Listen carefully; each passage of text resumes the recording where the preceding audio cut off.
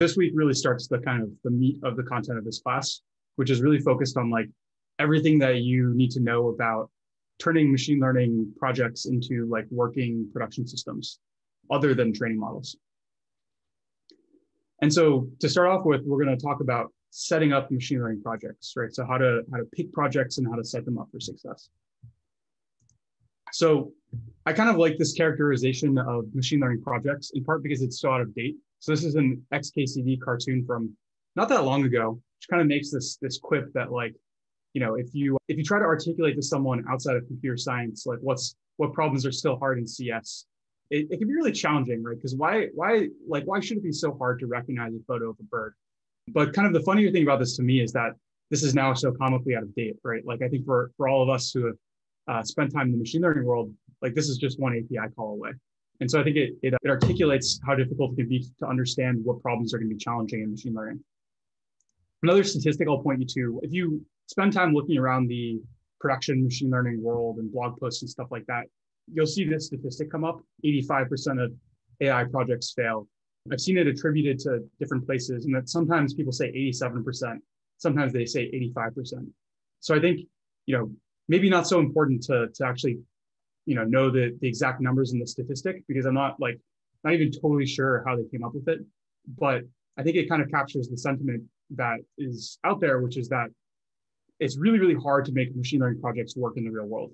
And the more interesting question is, you know, whether it's 85% or 50% or whatever, why are so many machine learning projects failing? So I think there's kind of like one core reason, which is that, you know, machine learning to a large extent, there's a lot that we can do to make it feel more like engineering. But in reality, machine learning projects are still, to some degree, some varying degree, research projects.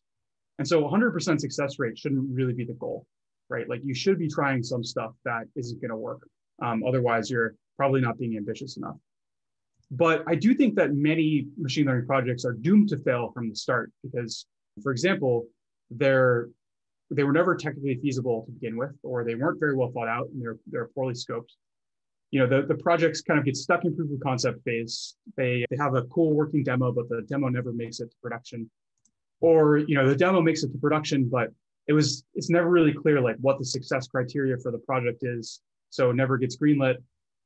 Or, you know, all of this just kind of falls apart because the team is managed poorly to begin with.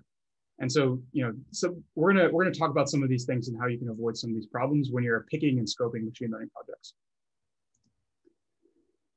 So what we'll cover today is we're going to start by talking about the life cycle of a machine learning project. And so this is really just meant to like help you wrap your mind around all of the activities that you're going to need to think about if you're building an end-to-end machine learning project.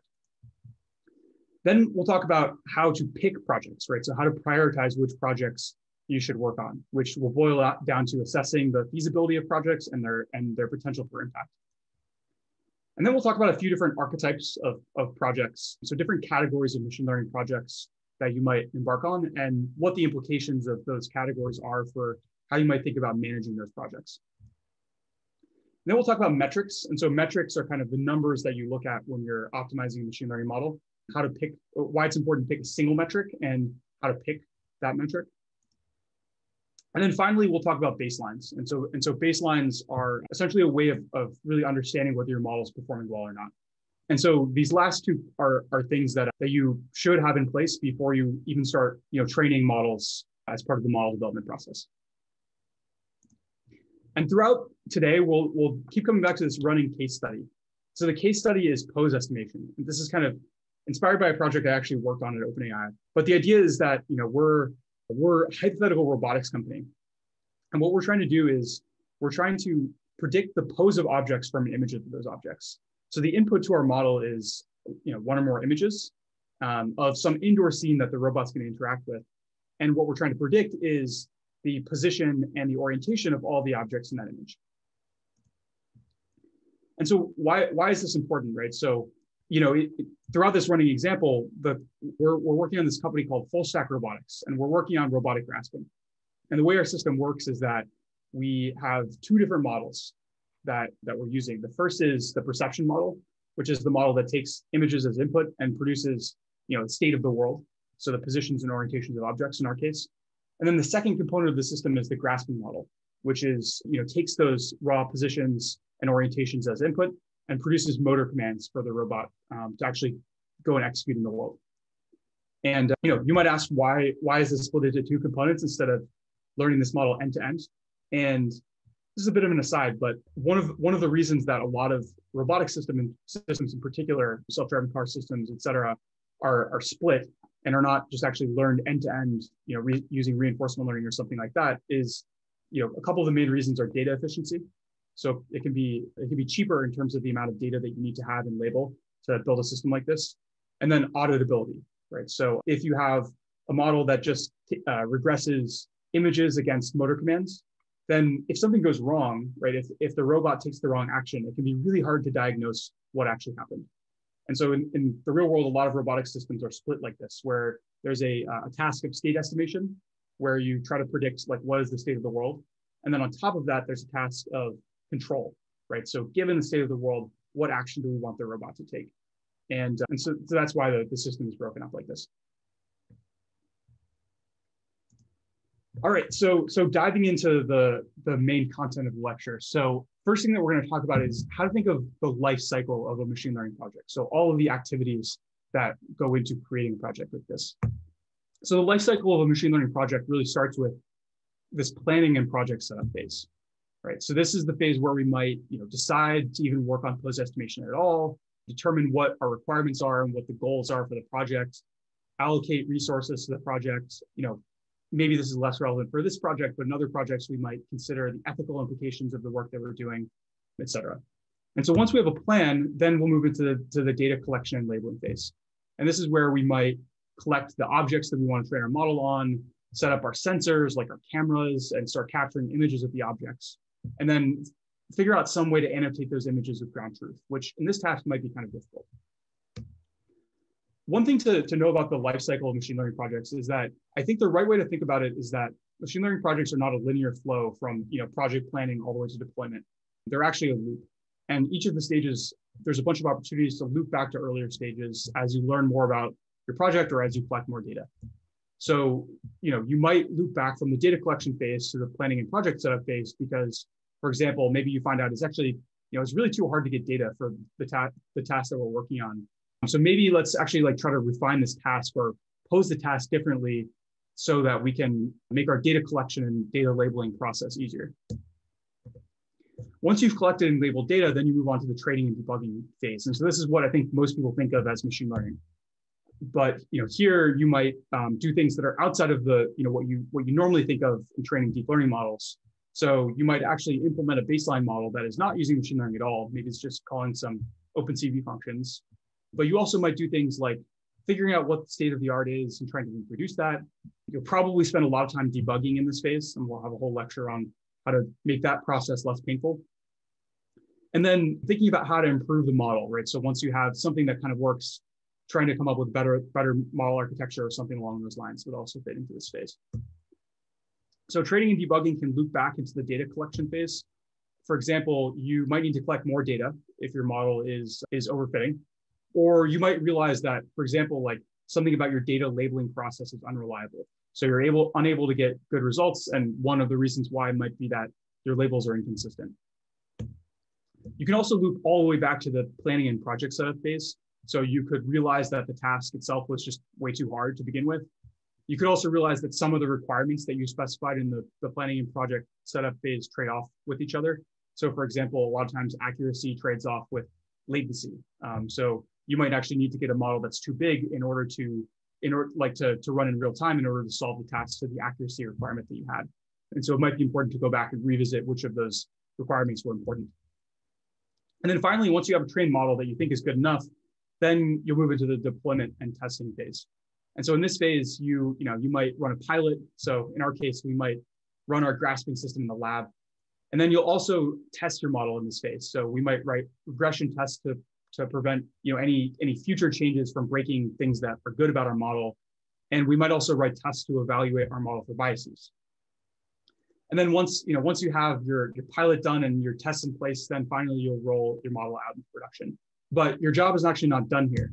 So you could, in a lot of cases, you'll need to loop back to the training and debugging phase. So you might realize that even though your model worked on your evaluation set just fine, it doesn't actually work in your pilot. It doesn't work in the lab. So you might actually need to keep improving the accuracy of your model. You could loop back to the data collection and labeling phase. So maybe there's some data mismatch between the data that you train on and the data that's actually seen in production. There's some distribution shift, and you could go back and fix that. You could realize that you actually need more data. You were overfitting somehow, and so you need to go collect more data. Or there might be some edge cases that come up when you're deployed in production that you didn't know about in advance. And so you could go try to mine hard cases and maybe collect edge cases to retrain your model on. And in some cases, you actually have to loop all the way back to the project planning and setup phase. So for example, if the metric that you picked doesn't actually drive downstream performance. So for example, like if the metric that we picked was accuracy of the grasping model, but it turns out that having the grasping model be accurate is not really enough. Like that doesn't actually make the accuracy of the pose estimation model isn't really enough. Like that doesn't actually make our grasp more successful because for example, maybe we need more robust estimates of the uncertainty of that model. You might have to go back and rethink the planning of your project due to that.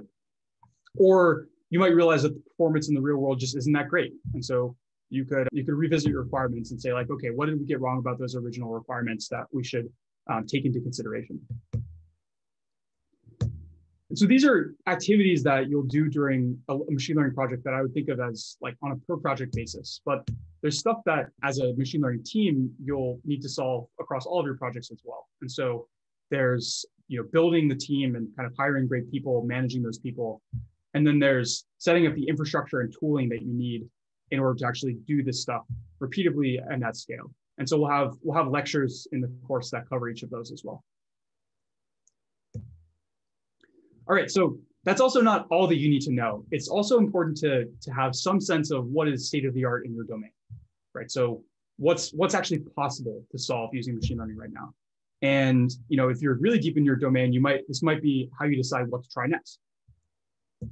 And so we'll also introduce some of the most promising research areas we talked a little bit about kind of basics of some of the most common deep learning tasks in the past few weeks. And towards the end of the class, Peter will give a lecture on promising research areas that are worth keeping up with if you want to understand what's possible in machine learning.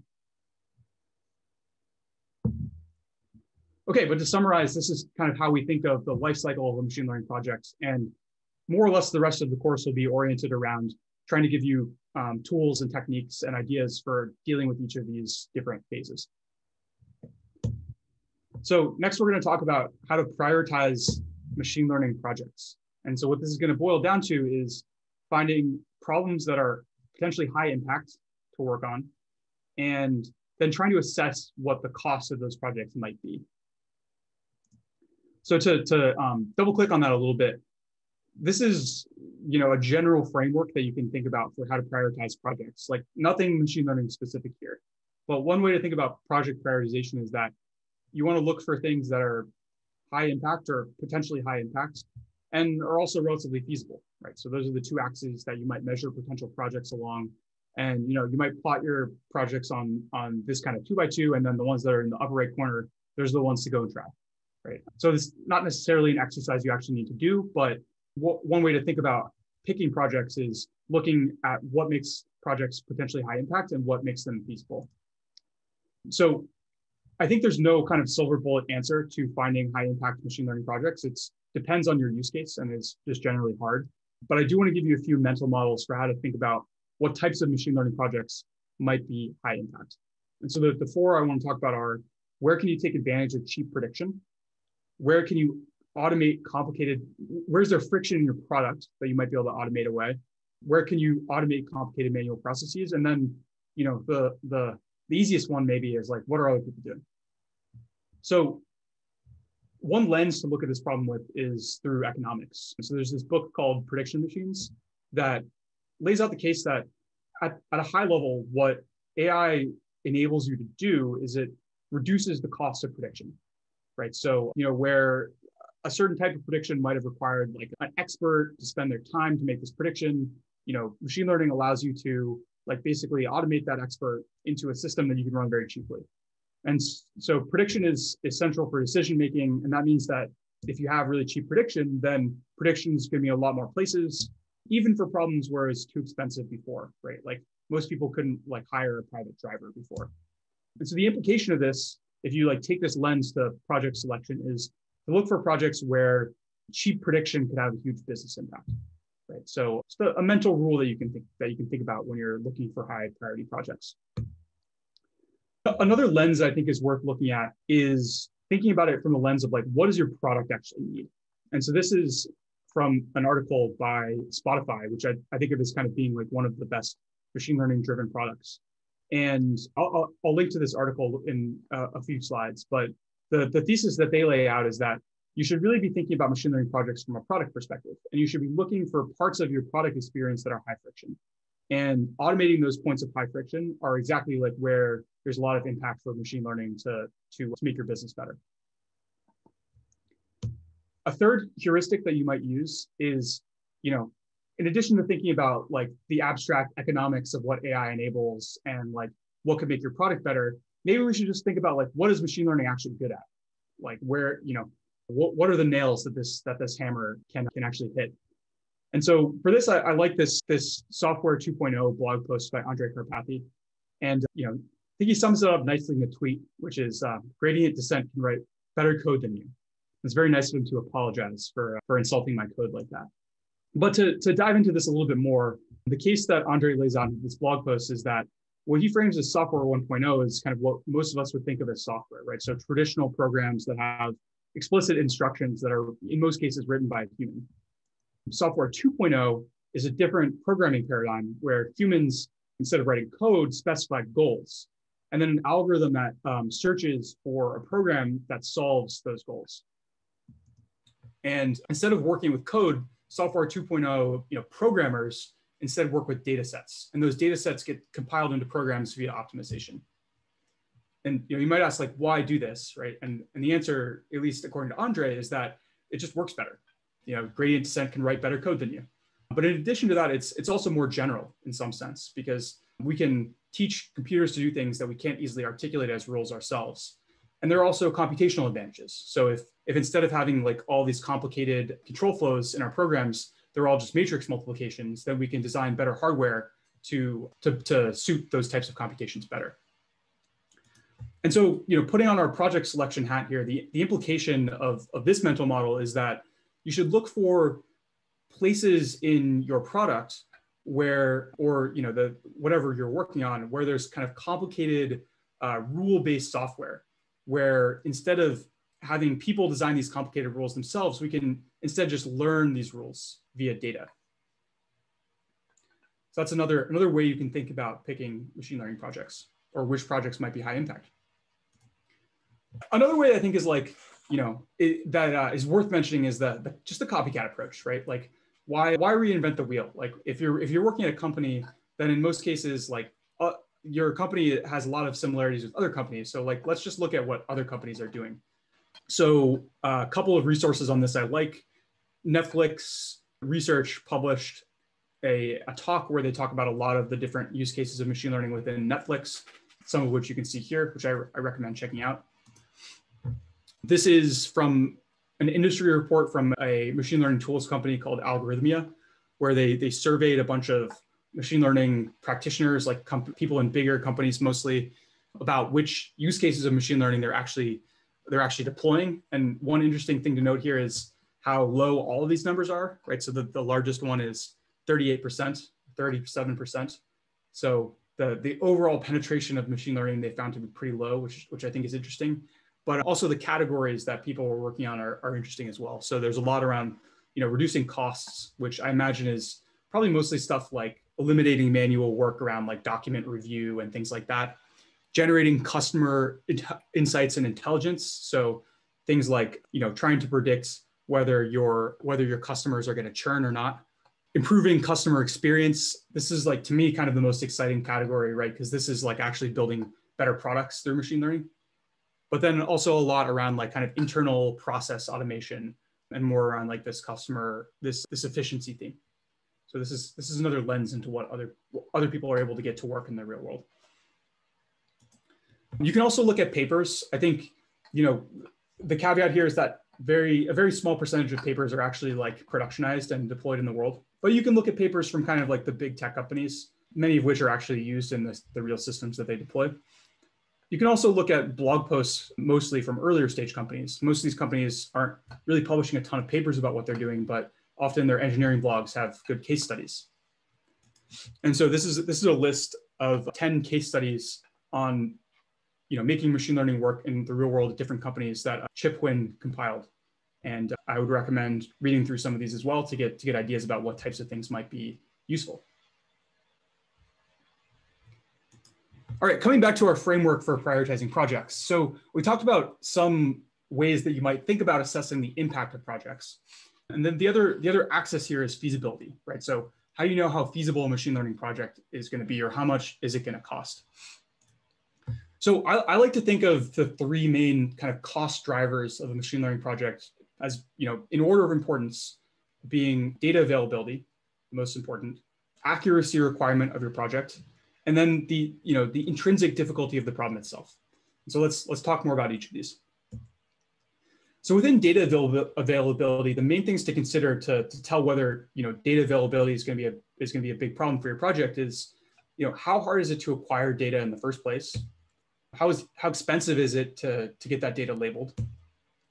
How much data are you going to need to solve your problem? Which can be a hard thing to assess, but sometimes benchmarks can help you there. How stable is the data, right? So if you're working with data that is never really going to change, like your model is going to always be deployed in the same environment and people are always going to interact with it in the same way. That's easier than if you're, like in many machine learning use cases, your data is constantly evolving, right? So in recommender systems, for example, users' behavior changes over time because the world changes. And maybe in some cases, their behavior changes because your model made predictions that caused them to change their behavior. So unstable data makes machine learning projects a lot harder. And then lastly, one other thing I would consider is just data security requirements. So if you're working on a use case where you're able to just get all of the data that's going through your model back into some local place and you're able to look at all that data, then that's a lot easier than if you're never able to look at your users or your customers' data at all. So for accuracy requirement, the main drivers here are how costly are wrong predictions. So if you're building a self-driving car, then wrong predictions can be catastrophic. But if you're building a recommender system, then a wrong prediction might just slightly annoy one of your users. So if wrong predictions are expensive, that can really drive up the cost of your project. And then how frequently does the system need to be right to be useful? So if you're able to, if like your recommender system, like just getting one right recommendation out of every 10 that it shows, that's going to be a lot easier to build than if, users will like log out of your app in disgust if they see one wrong prediction. And then lastly, like one other thing to consider here is the ethical implications of the accuracy of your model. So if there's concerns about fairness or sort of differentiated value to different classes of users, for example, then that can make projects a lot more challenging as well. And then in terms of like the intrinsic difficulty of the problem itself, like the technical difficulty of the problem, I think probably like the main problem here in practice is just, is your problem well defined at all, right? Like have you scoped it out? Is it really like structured as a machine learning problem? But there's other things to look at here. So is there good published work on similar problems, right? If there's not a lot of published work on similar problems, then that means that there's probably more risk involved and more technical effort involved. When you're looking at the similar work, it's important also not to just look at whether those works like achieve the accuracy that you need, but also what are the compute requirements, both in terms of training the models that they trained. A lot of state-of-the-art models now are incredibly expensive to train, and also in terms of how much compute is required to do inference on those models. So in the real world, one common constraint is that the model in the paper like takes a second or two to do inference, and so you can't actually run it in real time. And then lastly, like one other thing to consider when you're assessing problem difficulty, if none of these other heuristics give you a clear answer, is just, can a human do this, right? So just try doing it yourself. And if you're able to solve the task pretty well, then there's a reasonable chance that a machine learning system will be able to solve the task as well. If you can't solve the problem given the same inputs that your machine learning system would have access to, then you should ask yourself whether this problem is really feasible. All right, I want to double click on this accuracy requirement for a second, because I think it can be a little bit counterintuitive that this is so important. But I think the reason why this is so important is that accuracy requirements for machine learning models tend to scale superlinearly or project costs tend to scale superlinearly in your required accuracy. So, as you increase the number of nines in your required accuracy, then that tends to increase your project cost by as a very, very rough estimate by maybe a factor of 10 or something like that. So if you really need a model that's 99.99% accuracy, that's going to be a lot more expensive to build that model than if you only need 99.9% accuracy. And the fundamental reason for that is just that you typically need a lot more data and you need a lot higher quality labels to achieve these really high accuracy numbers. All right, I also want to talk a little bit about assessing the kind of intrinsic problem difficulty of machine learning projects. So I want to talk a little bit about what's still hard to do in machine learning, right? Like we see there's tons of success stories. There's a lot of things that seem possible. What's still hard to do? Before I kind of give my answer to that, I want to just strongly caveat this by saying that it's historically very challenging to predict what types of problems are going to be difficult for machine learning to solve in the future. So, this is an article from the New York Times in the late 90s saying, it might be 100 years before humans beat computers or computers beat humans in Go, right? This is just such a hard problem. Like computers are never going to be able to do this. But fast forward less than 20 years, and DeepMind built the first machine learning system to beat humans in Go, right? So these predictions about what's going to be challenging in the future about machine learning are notoriously tricky to make. That being said, I still think there's some interesting stuff that we can say about this. So one heuristic that you'll hear is summed up in this tweet by Andrew Ng, which is that pretty much anything that a normal person can do in less than 1 second, we can now automate with AI, right? So I like to include this because I actually don't like this heuristic at all, but it's something that you'll see quite often. So the reason I don't like it is because I think it's pretty easy to come up with counterexamples, right? So, I mean, some examples of this are true, right? So it's getting relatively easy for machine learning systems to recognize the content of images or understand speech or translate speech or increasingly grasp objects and other things like that. But there's also quite a few counterexamples. Actually, anyone have counterexamples in mind to this claim that anything that you can do in less than a second, we can now automate with AI?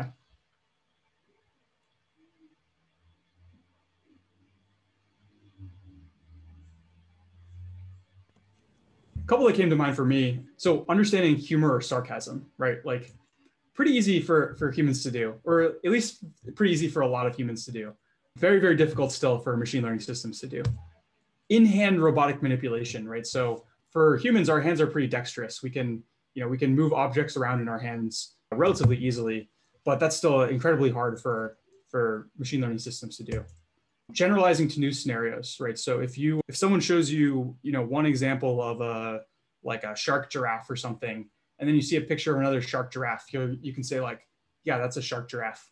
But for machine learning systems, that still tends to be pretty hard. Although there are success stories of in isolation solving some problems like that, et cetera. So again, this is something I wanted to include because it is a heuristic that you'll see for assessing the feasibility of machine learning projects. But I think it can be useful, but just take this with a grain of salt. Like if you blanket apply this rule, you're gonna end up working on some near impossible problems, I think. A few things that I think are fair to say are still hard in machine learning are basically everything other than supervised learning. So unsupervised learning, despite the success of self-supervised learning in NLP tasks, is pure unsupervised learning is still relatively challenging to make work in the real world. Reinforcement learning, a lot of progress in academia, not a lot of real world applications at this point. So both of these, it's not to say that you can't apply these. They're both showing promise in relatively limited domains where you actually have a ton of data and compute available, and the sort of domain itself is relatively constrained. But in general, if you're proposing to do a reinforcement learning project in industry, you have to know that that's That's probably more a research project than something that is immediately going to be production ready. So let's actually zoom in on supervised learning, and let's talk about what's still hard there. So a few examples that kind of came to mind for me: question answering is still relatively hard. Summarizing text, although I think actually these two over the past year or two have become a lot more feasible to do. Predicting video, so given some sequence of video, what's going to happen in the next few frames. Building 3D models of the world. Recognizing speech in the real world, in the presence of noise and accents and all those sorts of things. Resisting adversarial examples.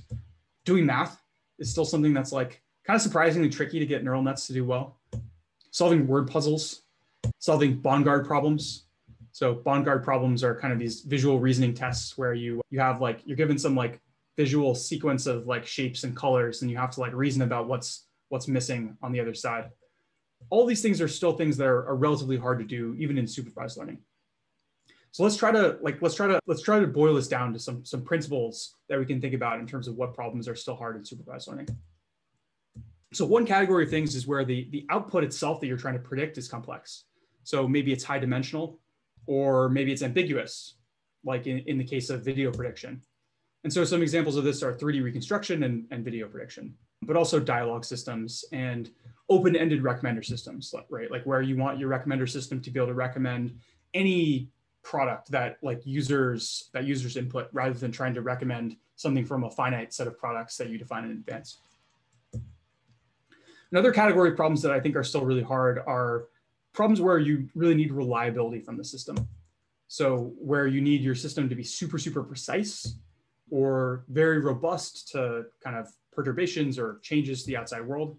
So one example, a couple examples here are, models that fail safely on out of distribution data, or are robust to adversarial attacks, or just need to do something to very high precision.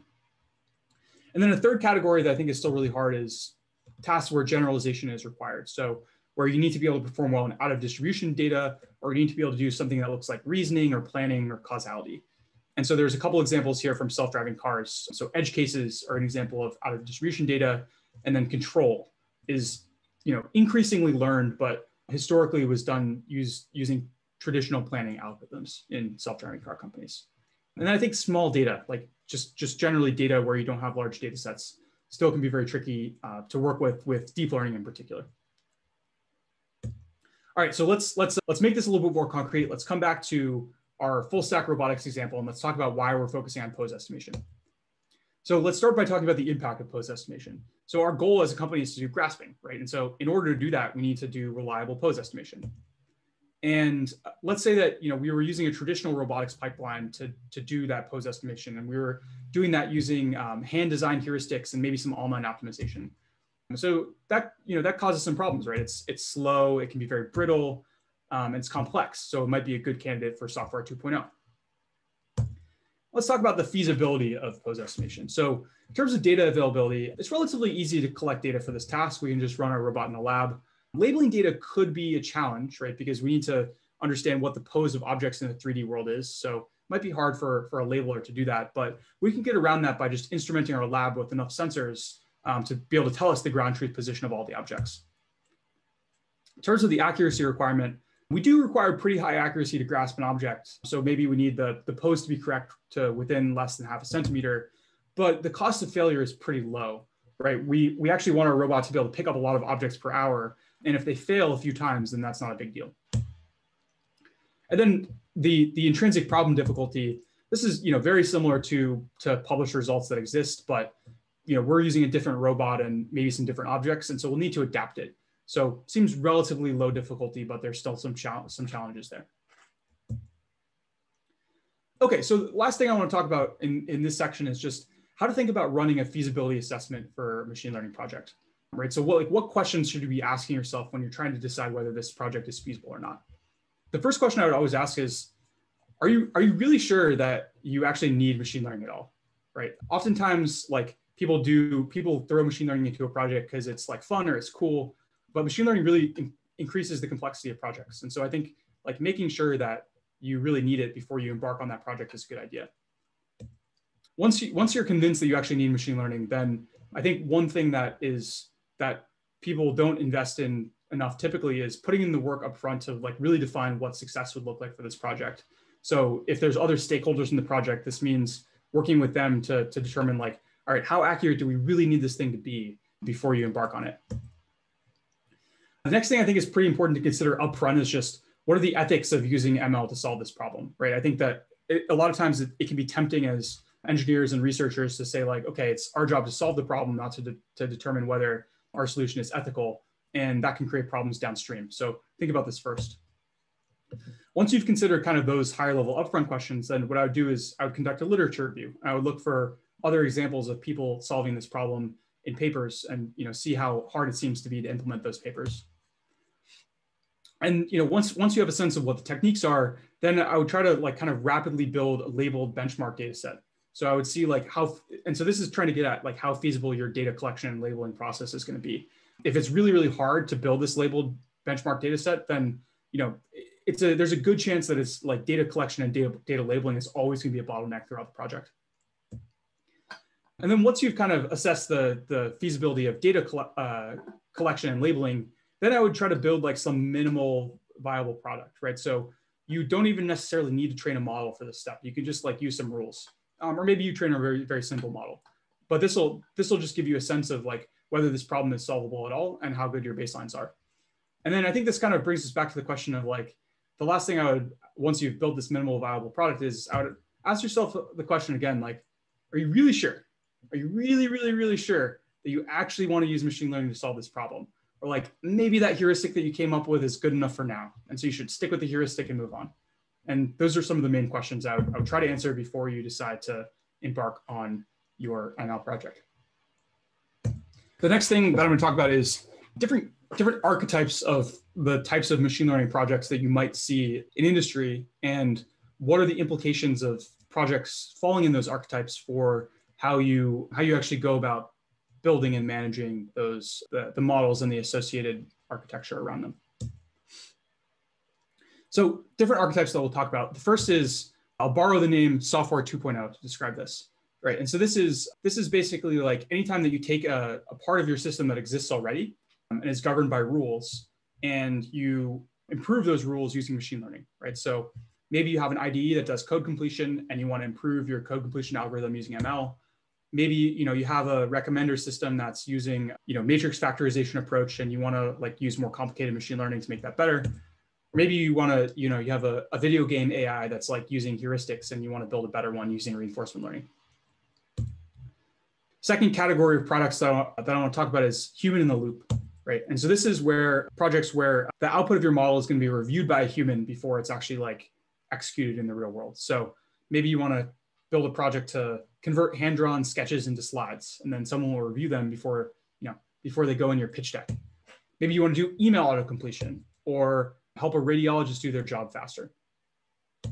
And then the last category that I want to cover is autonomous systems. And so this is where the system itself is like making decisions in the real world with like no supervision from humans or limited supervision from humans. So full self-driving or fully automated customer support, or like instead of fully automating your website design.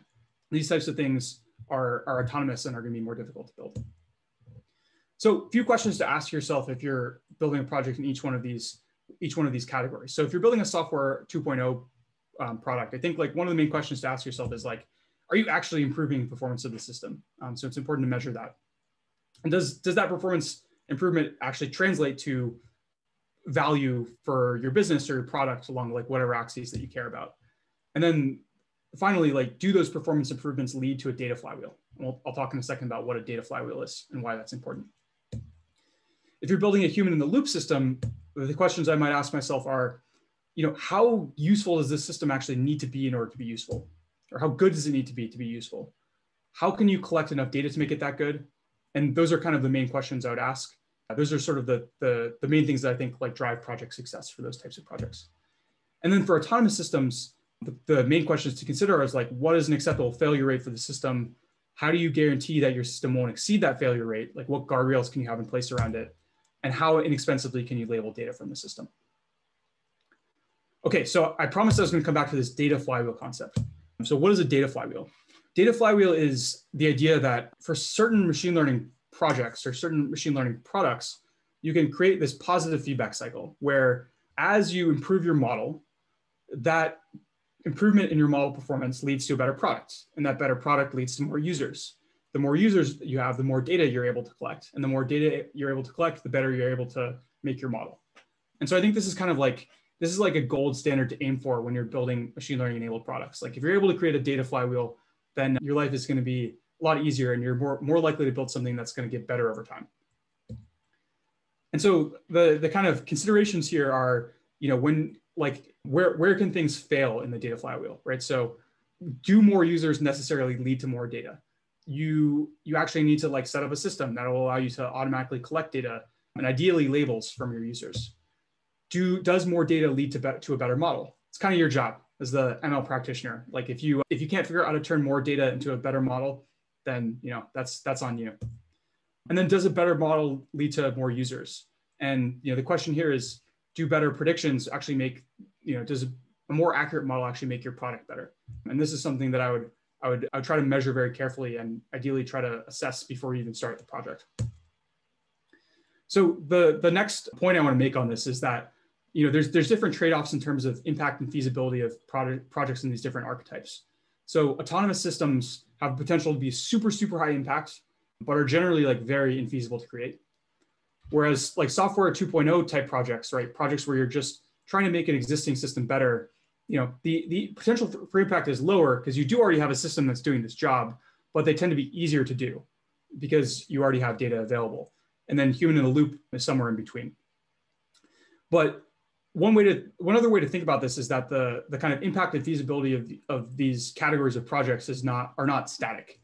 So you can make software 2.0 projects higher impact and also more feasible by implementing a data loop, right? So by building a system that allows you to collect data from the task that your model is solving so that you can improve the model going forward on this task and potentially on future tasks if you're collecting a broader set of data from your users as they interact with the model. You can make human in the loop projects quite a bit more feasible and potentially even higher impact through good product design.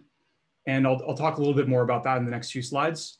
But you can also make these types of projects more feasible by just not trying to release something perfect from the beginning. Release a good enough version, get that out in the world as quickly as possible so that you can essentially turn this into a software 2.0 project.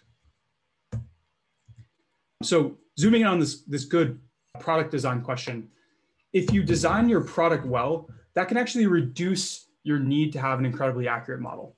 So some examples of this are, when Facebook wants to tag you in an image, they don't just tag you, right? Like, because then you get like these wrong tags and that would be a horrible product experience. So they would need to be very, very accurate to do that. They instead just suggest that you maybe tag yourself. So that's an example of product design reducing the need for accuracy. Grammarly is a tool that kind of helps like correct grammar problems in your writing. And again, one thing that they do is they produce like explanations for why they're highlighting certain things. So it's not just like, this is bad. It's like, here are some rules that you might want to follow to make this better. And so again, the users have a chance to apply their judgment as to whether the suggestion is correct or not.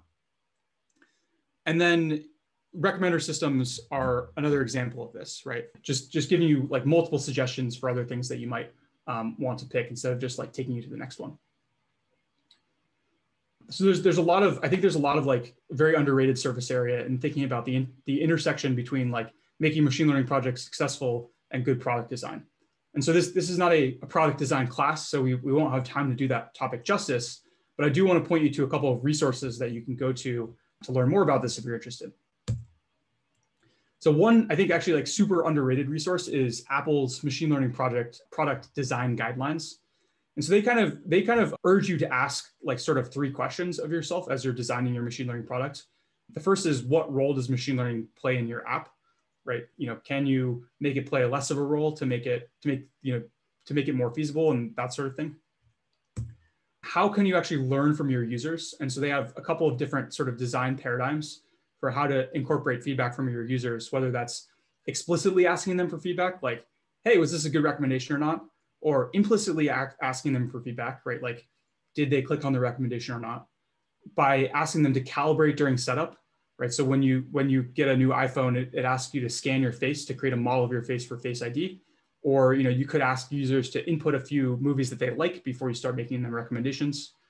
And then corrections is another pattern that they suggest. So actually manually going in and fixing mistakes that the model make. These all create a better product experience, and they also make our lives easier as model developers because they give us data to assess the model's performance and potentially retrain. Then the third category of things that they have some suggestions about how to think through are how your app should handle mistakes. So mistakes are an inevitable part of what you're getting if you're building a machine learning enabled product. So handling those mistakes gracefully is pretty critical. And so they have suggestions like, show your users what the limitations of the model are, like articulate to them where you shouldn't expect the model to perform well. Corrections, so letting your users succeed even if the model itself fails, helping them understand where those suggestions are coming from so they can build a mental model of whether they should trust them or not, or explicitly telling them whether they should trust the results or not by outputting some sort of confidence. So again, kind of went through this pretty quickly, but recommend checking out this resource from Apple if you're interested in this. And another resource that I'll point you to is these guidelines for human AI interaction from Microsoft. And so they have like kind of a similar set of heuristics that you should think about when you're designing a product that has machine learning embedded into it. And a couple that I'll highlight here are, so they have some like potential patterns for how to handle wrong predictions, for example, which I think is one sort of design pattern that comes up both in like Microsoft and Apple's suggestions. And then, different ways of adapting to feedback and learning from your users over time. So this is another resource that's worth checking out if you want to learn more about this. And then last resource, I alluded to this blog post earlier, but a blog post on machine learning product design from Spotify, which is a little bit higher level and less like tactical, but I think has like some good mindsets. And so their philosophical approach is like find points in your product where there's friction, and then basically like try to manually get rid of that friction and then try to automate the places where you're getting rid of friction using machine learning over time. Okay, so that's some resources you can look at if you want to try to make your human in the loop system more feasible by like designing the product that sits around that machine learning model better. And so autonomous systems, you can also make more feasible. And the way that you typically can do that is by making them less autonomous, right? So you can add humans in the loop, you can add guardrails, or maybe you just limit the initial scope of the problem that you're trying to solve. So there's kind of examples of each of these tactics for making the problem more feasible in the self-driving car world.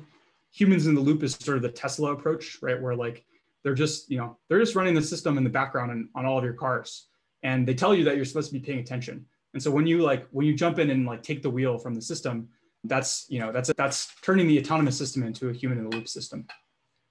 Guardrails around the system in the autonomous vehicle world are things like safety drivers, right? So most autonomous vehicle companies are taking this approach where they don't actually let the AV run in the real world on its own, even if they mostly trust it. There's always a safety driver there that's like ready to jump in. And then limiting the initial scope of the problem. One company that's taking this approach is Voyage. And their approach is, instead of trying to solve the full self-driving problem from scratch, instead, let's just focus on like a narrow subset of this problem. And for them, that narrow subset is only focusing on senior living facilities where they can control their environment much more. And so they've said like, even though the goal is to eventually build fully autonomous systems, we're going to constrain the problem and try to solve the constrained problem first before we broaden our scope. So situating where we are in the lecture and kind of the life cycle of scoping out your machine learning project. So we talked about like some ideas for how you might think about picking a project, and then some like overall considerations that you might think about if you're, depending on what archetype your project falls into. So the next couple of things that we'll talk about are a little bit more tactical. And this is around metrics. So how to pick a single number to optimize, and then baselines. So how to know if your performance on that number is good or not. So the main things that we'll cover in choosing a metric are, the main things you really need to know are just that the first thing is just the real world is very messy. And so in almost all cases, you actually care about more than one metric. Like, you don't just care about one accuracy of your model. You also maybe care about things like the latency of the model or other metrics that describe your model's performance. But that presents a challenge, because when you're actually doing the process of optimizing a machine learning model, training models, evaluating them, comparing them to each other, that process works best when there's a single number that you're trying to drive down. Okay. And so as a result, we need to have some way of figuring out, like, among all of the metrics that we care about, how do we pick just a single number that we'll care about right now? And the important thing to realize here is that this is sort of a pragmatic thing that you'll need to do when you're working on picking better models for your task. But that formula, that like single number that you're driving down, can and will change over time, right? So as you start to perform better against that metric, you'll come back and revisit, like, okay, what should we really be optimizing right now? And the last thing I'll say on this is just, this sort of like single number view of the world, I think, is an important mindset to have when you're in the model development process. But when you move on to kind of testing your model and evaluating it and deciding whether this model is actually like good enough to solve your task and go into production, it's important to zoom back out and talk about the other metrics that you might care about. And we'll talk about that. We'll talk about that process in a separate lecture. But for now, our goal is to pick a single number that we're going to try to drive down or drive up. So to review, why is it important that we pick a single number? So there's a few different numbers that if you're doing like a binary classification task, there's a few numbers that are like natural to consider. So you have your accuracy, which is the number of correct predictions divided by the number of total predictions that your model made. And so in this case, the accuracy would be like 50%. Then there's the precision, which is another metric that you might care about, which is defined as the number of true positives. So where the actual answer was yes and the model predicted yes, divided by the total number of positives that were predicted. So both true and false positives. Then you have your recalls, which is the true positives divided by the number of times that the answer was actually yes. And so why is it important to choose a single metric? Well, let's say that we're comparing three models, and we care about both precision and recall for those three models. And these are the precision and recall numbers that we get for those three models. Well, which one is best? Like, which one of those models should we pick to put into production or to run more hyperparameter optimization on? And so that's why it's important to have like a single number in mind that you're trying to optimize at any given time. So next, let's talk about strategies for how you can combine the metrics that you care about. The simplest thing, which can work, is that you might just like take a simple average or maybe a weighted average of the metrics that you're looking at.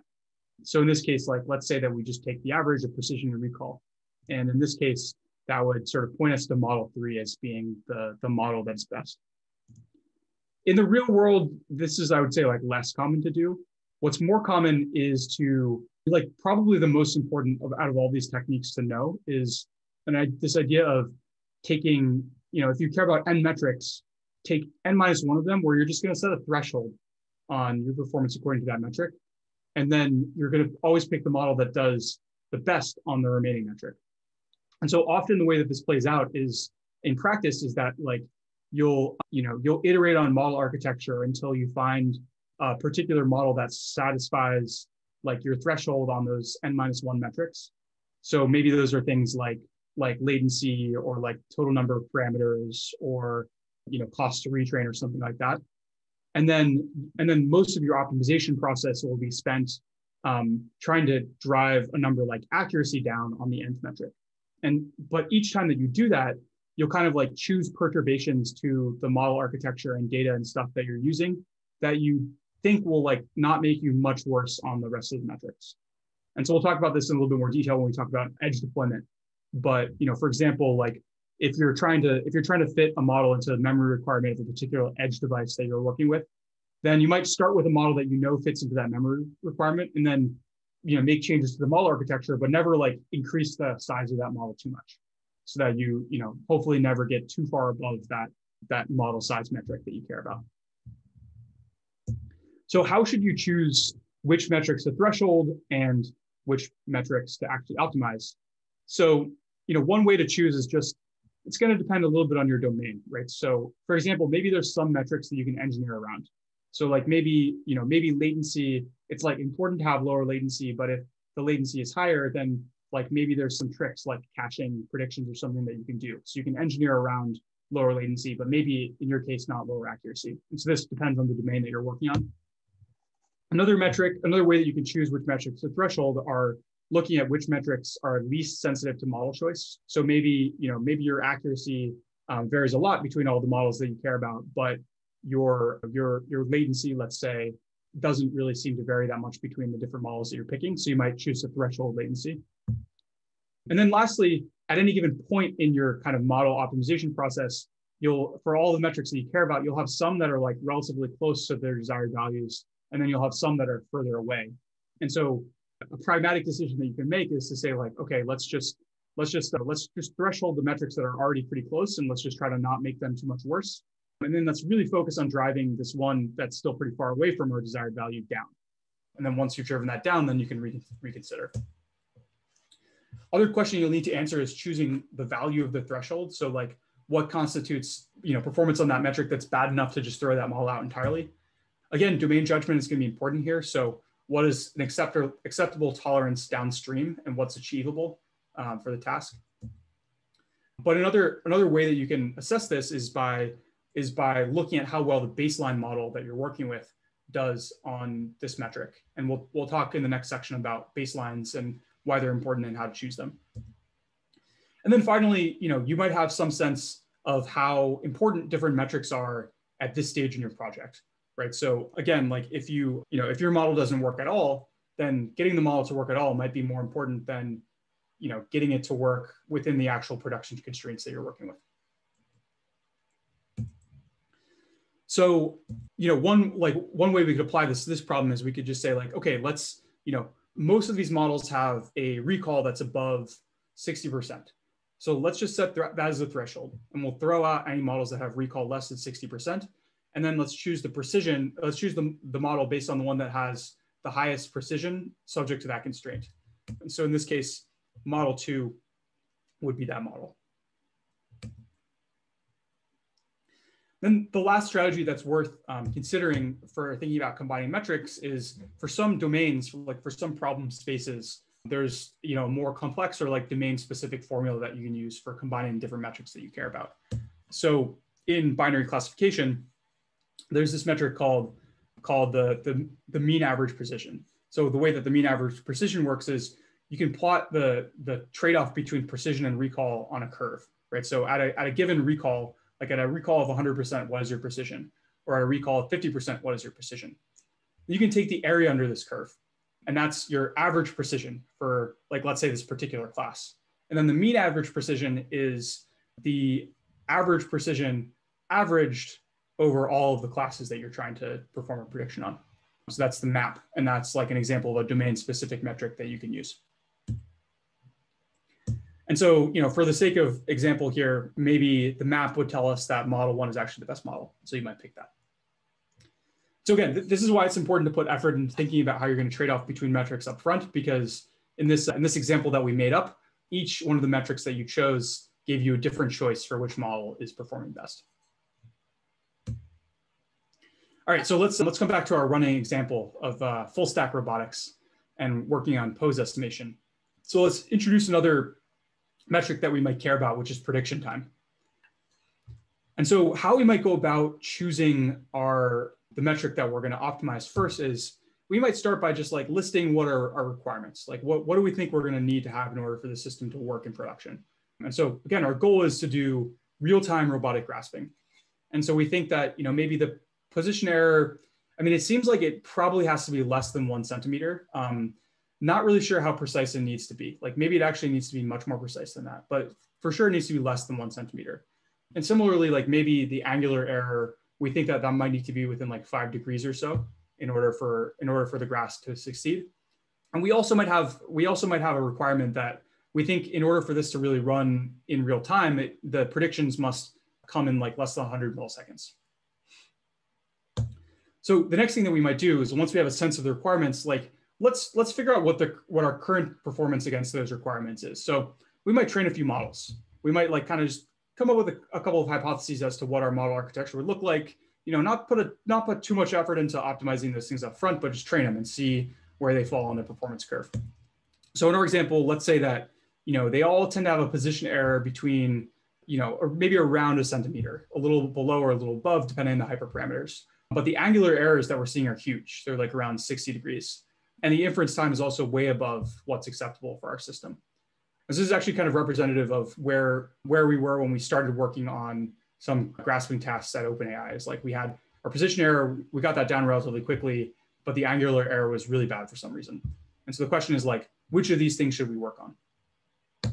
So I think a pragmatic decision in this case would be, let's prioritize working on the angular error, because that's really far away from what we think we're going to need in order to make this system work in the real world. And let's threshold position error at 1 centimeter, because we feel like pretty sure that if it's above 1 centimeter, it's not going to work. So let's throw out models where our position error gets much worse than that. And you know, since we're so far away from actually getting the system to work in production, let's just completely ignore runtime of the model, right? Let's get a model that solves the task, even if the runtime, even if the inference time is too long, and then we'll figure out how to drive inference time down once we know that we can solve the problem. And then the last step that we would do here is we would just, you know, as those numbers improve, we would revisit what our metric is, right? So if we figure out a bug in how we're labeling the angular, the angle, and that causes us to be able to drive angular error down to 10 degrees or something, then we might come back and say like, okay, now it seems like we're pretty close to what we thought our requirements were. So maybe we'll focus on latency so we can actually try to run this on the robot. Okay, so to review, choosing a metric. The real world is messy, and in the real world, you almost always care about lots of metrics. But our process of like iterating on models and building better and better models over time tends to work best when at any given time, there's a single metric that we're focused on, single number that we're trying to drive down or drive up. And so as a result of that, we need some rule for combining all of our metrics into a single number that we're going to work on right now. And we covered some techniques for how to do that. And then the last thing, which I've emphasized a few times, but is very, very important, is that like this formula can and will change, and it's natural to go back and revisit that as you make progress on the metric that you're optimizing. Last thing I want to cover today is baselines. And so baselines, the goal of baselines is just to know how well your model is performing at any given time. So key points here are, you know, why do we need baselines? The reason we need baselines is that they give you a lower bound on how well you should expect your model to be able to perform. And the tighter that lower bound, the more useful the baseline is. So baselines that are better, that are closer to like the true best case performance are going to be more useful. So let's dive into this a little bit. Let's say that you have some loss curves that look like this, right? So you're training a ResNet, and this is what your training loss and your validation loss looks like as you train the model. So the question is like, what is the implication for like what you should do next in your model building process, right? So if you actually just look at these loss numbers, that actually doesn't tell you enough to know what the next step is for what you should do in your model building process.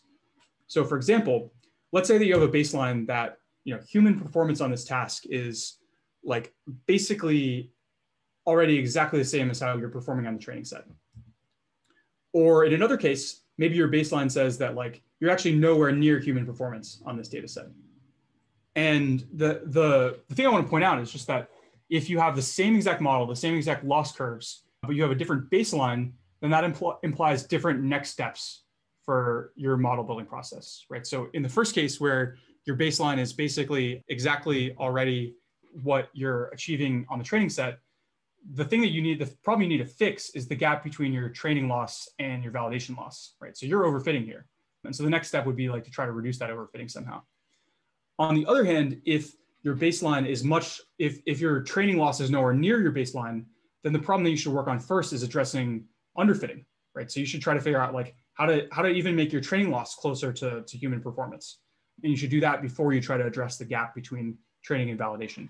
So same exact model, same exact loss curves, but different baseline imply different next steps. And so that's why it's really important to choose good baselines. So what are your options? Like, where can you go to look for baselines? So some baselines I would call like external baselines. So external to your model building process. So you might have some requirements. You could use those requirements as a baseline. Or you could also like go and do a literature review and look for published results on maybe similar problems. This can be a good way to get baselines. There's kind of a caveat here though, which is that it's often easy to delude yourself into thinking that you should be able to perform exactly as well as some published results. But in reality, your data set is probably different.